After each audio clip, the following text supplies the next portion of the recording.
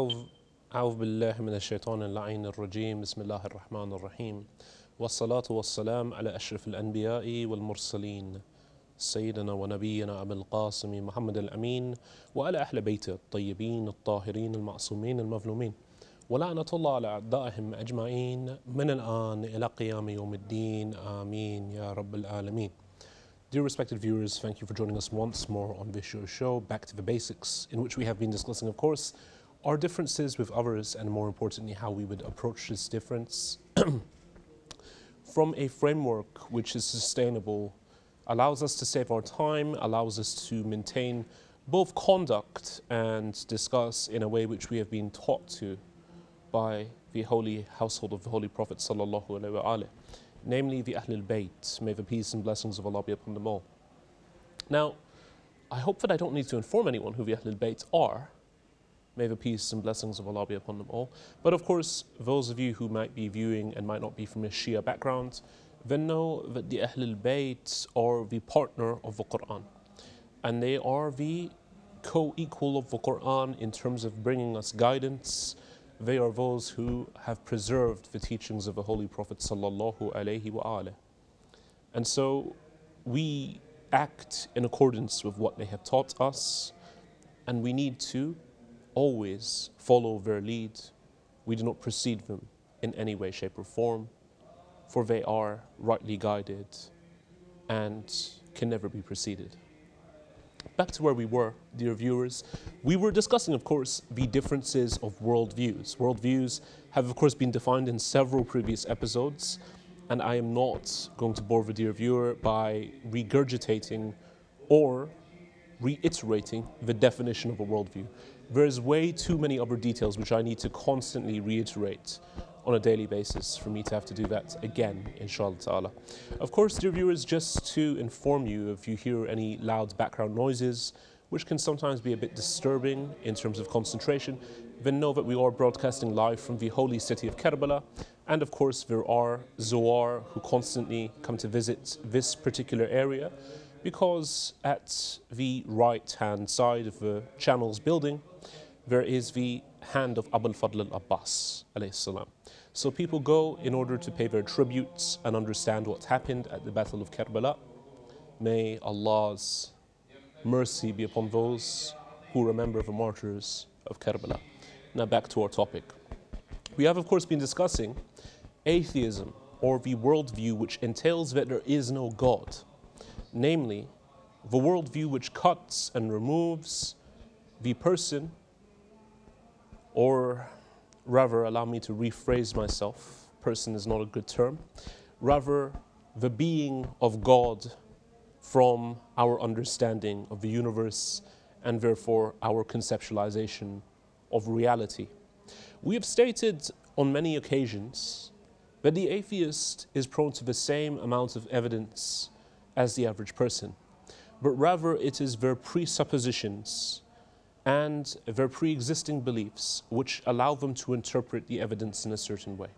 Allow me to give you an example. If I were to believe full-heartedly, with full conviction, that there is no such thing as the supernatural, that natural laws can never be broken, and that miracles do not occur, then no matter how many miracle claims I see in front of me, no matter how many things point towards the existence of the supernatural, I will approach it with my naturalistic assumptions, which force me to assume that there will be a naturalistic and scientific explanation for this phenomenon. So if I see people rise from the dead before my very eyes, if I see people cured from the blind before my very eyes, instead of allowing myself to believe that a miracle has occurred, I will continue to say, well, miracles do not exist, and therefore I will eventually, and science will eventually, find an explanation for why these things occur. It's essentially an appeal to what we call the science of the gaps, which is to make claims that science will be able to uncover something which it never could, because it doesn't belong within the due realm of the natural sciences. So we find that atheists can approach things with this very lens. And it is these very lenses, these presuppositions, which force the atheist to deny sometimes what seems like the most rational and objective evidence. And we've seen this particularly with the person of the respected professor, Alex Rosenberg, who is of course professor of the philosophy of science at Duke University, and not Duke University, as my American colleagues would say. And he, in his great book, The Atheist's Guide to Reality, has laid out the full details of his very elaborate worldview, in which, of course, we are denied the ability to think. The concept of thoughts are removed from the picture. Morality is stripped down to a personal arbitrary choice. There's no such thing as right and wrong. More importantly, we are incapable of choosing anything because there's no such thing as free will. Now, of course, why did Rosenberg come to this conclusion? Rosenberg came to this conclusion because he's convinced there is no God. And therefore, the only reality which can exist is the physical reality which we see in front of us, the physical entities and their physical properties. And, of course, molecules in motion don't have morality. Molecules in motion don't have free will, and molecules in motion don't think either. And therefore, Alex Rosenberg prefers to go down the rabbit hole with Alice and join her in Wonderland, in which everything's a giant delusion. Everything has become the matrix in the realm of Alex Rosenberg. And unfortunately, people like yourself and myself are just prone to this giant system in which delusions are fed to our minds. Now, of course, this is a very grim view of reality. And one thing we certainly see about the worldview of atheism is that it is unlivable. And I absolutely mean that it is unlivable. You will not find a sane, rational, dignified person living by those presuppositions. They might full-heartedly allow themselves to believe that these presuppositions are true. But what you'll never find is that they live such presuppositions. So when they have children, they do believe in a thing such as love. When someone from their close circle is attacked by someone within society for no other reason than the fact that they could be attacked, they don't invoke the fact that this person doesn't have free will. They condemn such a person as a monster. They're equally as emotionally aroused as you and I when bad people do things which are bad to good people and force good people to suffer. The atheist doesn't believe, when he gets angry, that this is just a thought, which is an image being fed to his mind and he's being deceived, and that there's no such thing as the concept of thought, but rather he's just been predetermined to do it by a previous physical event. Nor, when he gets upset with his children for doing something distasteful, does he invoke the fact that morality is subjective and that therefore they can do whatever they want. For you see, the atheist lives in the real world, and in the real world there is objective morality, there is free will, and there is the concept of thought. But of course, why is it so difficult for such people to see that? And how can someone like myself have the audacity to claim that everybody deep down knows that Allah Azza wa Jal exists? When we go back to any of the key creeds, books which contain the doctrines of i'tiqadat, we would find that these beliefs have been stated quite clearly. This is the book Usul al-Din of Ayatollah al-Uzma, Agha Sheikh Wahid al-Khurasani, may Allah preserve his life and the life of our righteous ulama, insha'Allah ta'ala. He states, and this is of course the great English translation which is done by one of the ulama of the UK, may Allah bless him, the fourth way. Faith in Allah the Exalted is innate in human nature. Therefore, humans naturally find themselves to be weak and needy beings who must refer to an omnipotent and seek help from a self-sufficient. Omnipotent, of course we know what it means, and self-sufficient is he who is free of need. However, different occupations distract him and his emotional attractions to his likenesses, from his emotional attractions to his likenesses, veil him from his nature and recognition. What the author is trying to state is that there are many things which distract us from that innate human nature. When he is placed in danger and losses, hope from all means of salvation, he sees himself helpless, and he wakes up to his sleeping nature. Thus, unwillingly he turns to the omnipotent and essentially self-sufficient, to which he refers and naturally seeks help from. Say, who is it that delivers you from the dangers of the land and the sea, when you call upon him openly humiliating yourselves? And in secret, if he delivers us from this, then we should certainly be of the grateful ones. And when distress afflicts a man, he calls upon his Lord, turning to him frequently. Then when he makes him possess a favor from him, he forgets that for which he called upon him before, and sets up rivals to Allah, that he may cause men to stray from his path. He it is who makes you travel by land and sea, until when you are in the ships, and they sail on them with them a pleasant breeze, and they rejoice. A violent wind overtakes them, and the billows surge in on them from all sides. And they become certain that they are encompassed about. They then pray to Allah, being sincere to him in obedience. If you do deliver us from this, we will certainly be of the grateful ones. Of course, this particular quote from the Holy Quran, from Surah 10, Ayah 22, or the translation that the author has selected for the Holy Quran, of Surah 10, chapter 20, verse 22 rather, we would see that Allah Azza wa Jal is invoking the concept of mankind as being that needy being who, when he lives in luxury, he forgets Allah Azza wa Jal.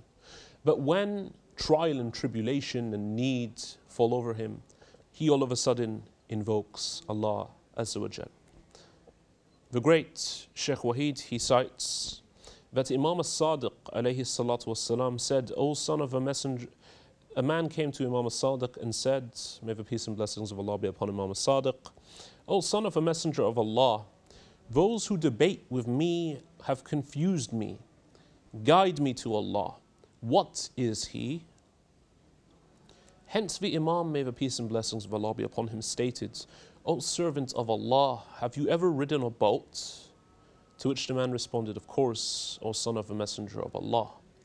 The man looked at the Imam, and the Imam responded, then did it ever sink, leaving you without a boat to rescue you, and with insufficient help, strength to swim? There are people, of course, who don't know how to swim, and this is a common phenomenon, especially amongst Muslims. The man responded, yes. So the Imam, may the peace and blessings of Allah be upon him, states, at that moment did your heart have faith in something all-powerful that could rescue you from this difficult situation? Thus the man replied, certainly. Imam as-Sadiq then said, then that thing is Allah, the all-powerful, the one who rescues when there is no rescuer, and the one who helps when no help is available. And it is possible for human beings, of course, to attain this recognition and natural connection with Allah in states other than necessity, i.e. by their free will, with the two wings of knowledge and practice. The first being that the veil of ignorance and negligence departs due to the light of the intellect, and he sees that the existence of all beings and their perfection is not due to itself or due to himself. He knows that all end to the Almighty. He is the first and the last, and the ascendant over all, and the knower of hidden things. And he is the one who is cognizant of all things. He is Allah, the creator, the maker, the fashioner. His are the most excellent names. And the second is that the torpidity of sins, lowliness, and darkness declines from the essence of his spirit due to purification of the soul and devoutness. Indeed, the servant is only veiled from his Lord due to ignorance, negligence, and the darkness of sins and loneliness. Therefore, it is mandatory for him to strive in removing it with knowledge and practice. As Allah states, and as for those who strive hard for us, we will most certainly guide them in our ways. Dear viewers, that is a brief introduction to the concept of the fitrah, the innate nature. Join me after the break in which we continue to elaborate more upon this concept. Wassalamu alaikum wa rahmatullahi wa barakatuh.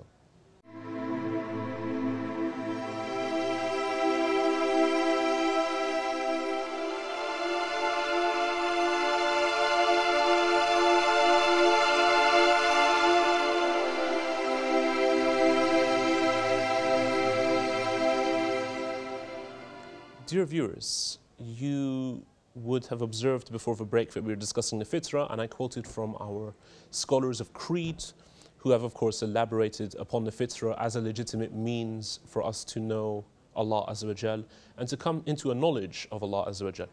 Now, of course, one necessary facet to understanding this is that I am not invoking the fitrah as a circular argument, because of course, if I was invoking the fitrah alone, it would be an argument from my religious texts that might have no basis. The atheist could come forward and say, well, I don't believe in God. And I could just say, well, you do, and none of us would get anywhere.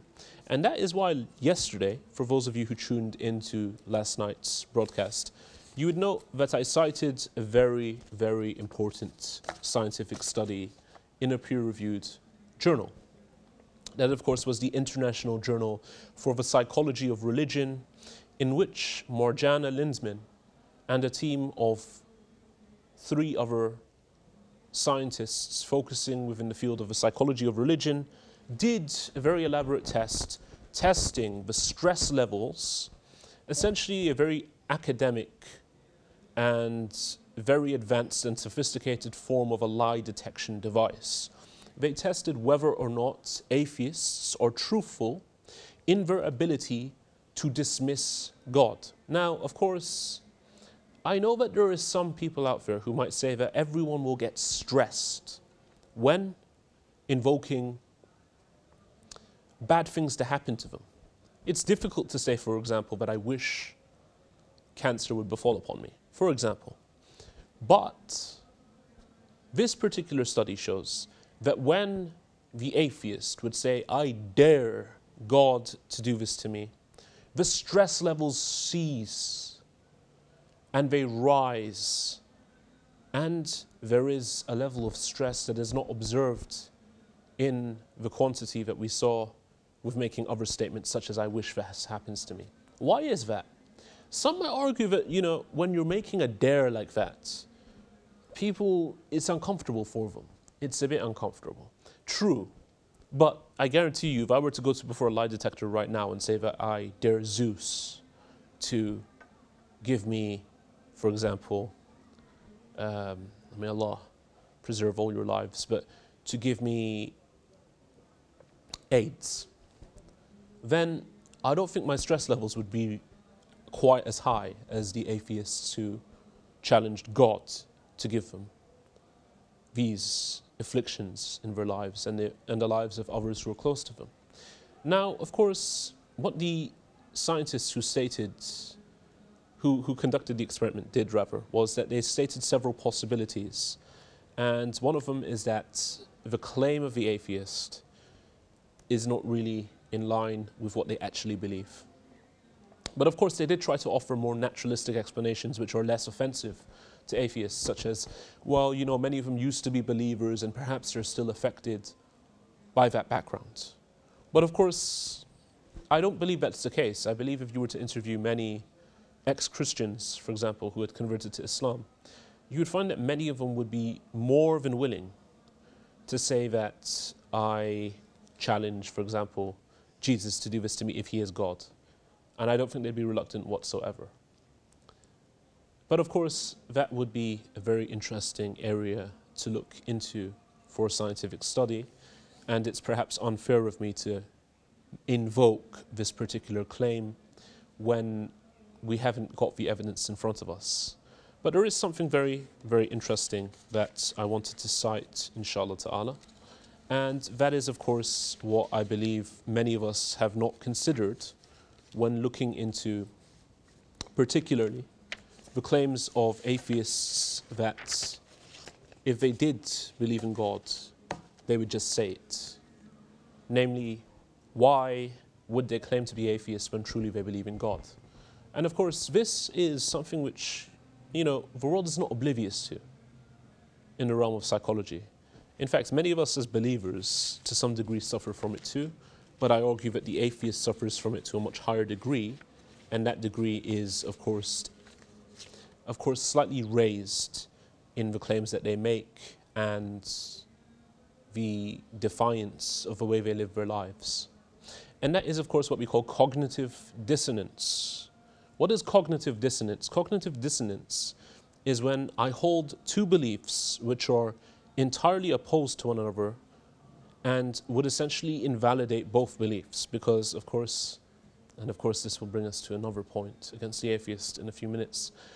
There is the rule of non-excluded middle, or the rule of excluded middle as it's called by some, which is that something is either true or it's false. There would never be a position in between true and false because the two are contrary opposites. So if I hold one belief which is contrary opposite to the other, so for example, I believe that God has created every human being equal, but then I'm a racist idiot, that would be a form of cognitive dissonance. Because on the one hand, I'm claiming that God created everyone equal. But on the other hand, I believe that just because of the accident of your birth of race, you're deficient. That's a form of cognitive dissonance. Or if I believe, for example, that every elderly person needs to be treated with respect, but then at the same time I hold the belief that if someone's not useful to society, they should just be removed. That, again, is cognitive dissonance because it would necessitate that I invalidate the first belief. So this problem, known as the problem of self-deception, is one that has long been noted by psychologists, philosophers, historians, and others. And this concept of self-deception is something which is very, very, very real. And what I mean by very real here is that we notice there are those who even acknowledge that there is a desire to downplay the role of God and the necessity of God because it doesn't fit their desires. In fact, there have been some studies carried out on some of the most major atheist thinkers of the 20th century in regards to why they had such a distaste for the concept of God. And in many cases, there is a psychological trauma in their childhoods which caused for them to have this level of hatred. But of course, those studies are not necessarily as conclusive as, say, the study I've just cited from the International Journal for the Psychology of Religion, which is why I'm not necessarily going to cite them now, but I am going to quote some very interesting quotes from the self-admissions of certain atheist thinkers. Thomas Nagel is a philosopher and an atheist, and a particularly great philosopher in the philosophy of science. He states the following: I want atheism to be true, and am uneasy by the fact that some of the most intelligent and well-informed people I know are religious believers. It isn't just that I don't believe in God and naturally hope that I'm right in my belief. It's that I hope there is no God. I don't want there to be a God. I don't want the universe to be like that. Now, of course, this is Thomas Nagel, and he's cited here from the Secular and Philosophy and the Religious Temperament book, which was published in 2005. That is one quote. I did want to elaborate on more, but inshallah ta'ala that should suffice for tonight, and we will continue with more quotes later on. Wassalamu alaikum wa rahmatullahi wa barakatuh.